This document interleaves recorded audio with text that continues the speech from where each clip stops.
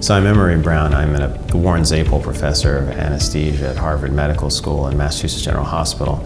I'm an anesthesiologist at Massachusetts General Hospital, as well as the Edward Hood Taplin Professor of Medical Engineering at Massachusetts Institute of Technology.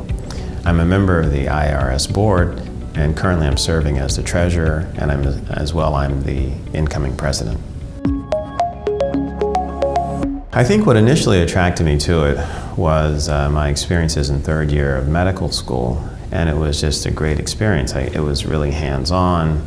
I learned about the drugs, I learned about the physiology, I learned about the pharmacology, and I realized that in terms of patient interactions, patients are scared out of their minds when they're going to have surgery, and being able to talk to patients and reassure them at that point, not having the knowledge that I have now, was already quite gratifying. I enjoyed that because it meant that you had to be a real people person, because this is somebody you just met like 10 minutes ago.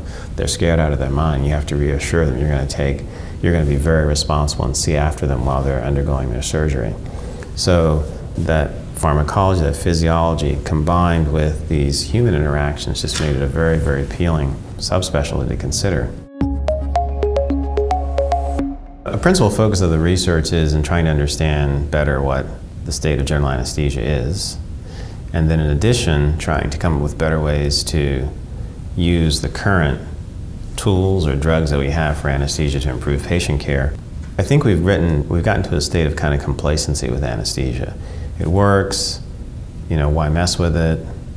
I think if back in 1846, if let's say Morton had been complacent about the idea of anesthesia or not trying to think through something new, we might still be putting patients through really trauma and butchery just to undergo surgery.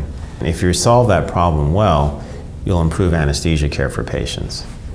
If you solve it and you understand the neuroscience of it, you can contribute to other problems in neuroscience, clinical neuroscience, and you can also draw from those fields to further improve anesthesia care. And my thing outside the lab is probably languages, Romance languages. I started off as a Romance language concentrator when I was in college. When I showed up at college, I was already very proficient in French and Spanish. Let's say 3 weeks ago I was in Madrid. I gave a series of lectures in a public forum, all in Spanish. It changes the dynamics completely. It just creates a much richer intellectual exchange. So it just points to the importance of continuing to learn. There's no two ways about it. Actually having to learn deeply about a field as well, not just superficially. I had intellectually decided at that time, so this was about 11 years ago, that I did want to devote a high fraction of my research time to thinking about problems in anesthesia and anesthesiology.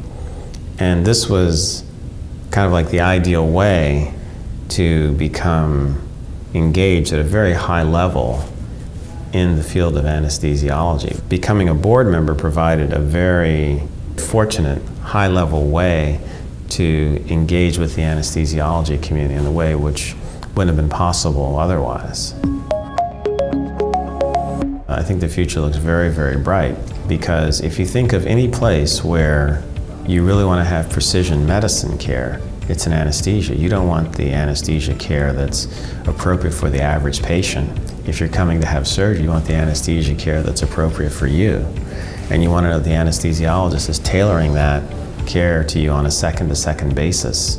So I think that anesthesiology, anesthesia care, is probably the best example of where we must develop paradigms for precision medicine or personalized care.